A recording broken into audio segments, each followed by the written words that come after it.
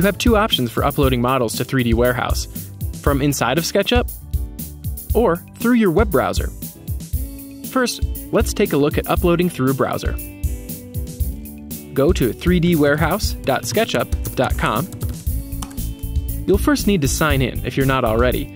If it's your first time signing into 3D Warehouse, you'll need to allow 3D Warehouse to access information from your Google account before proceeding to the upload page. Then, click Upload Model. Then you can either drag and drop your SketchUp file onto the page, or click the Browse button and select it from your file browser.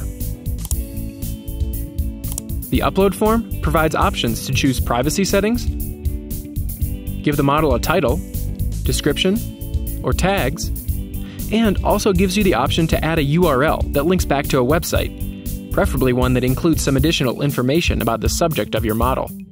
Clicking the "I want this to be 3D printable" checkbox will generate a print-ready STL file for you to download.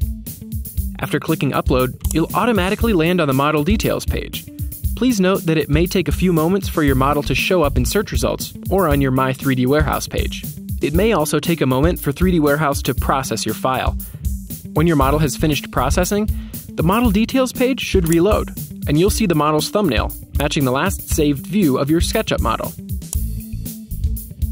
To upload a model from SketchUp, open the model, then navigate to a view that you would like to appear in the 3D Warehouse.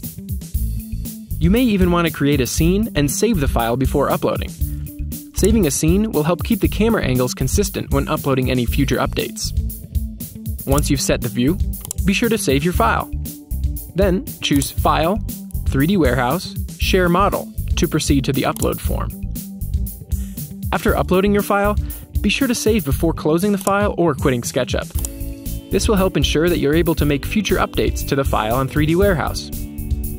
As always, if you have any questions about this or any other 3D Warehouse related things, feel free to drop us a line via our user forums at forums.sketchup.com/c/3D Warehouse and explore more at 3dwarehouse.sketchup.com.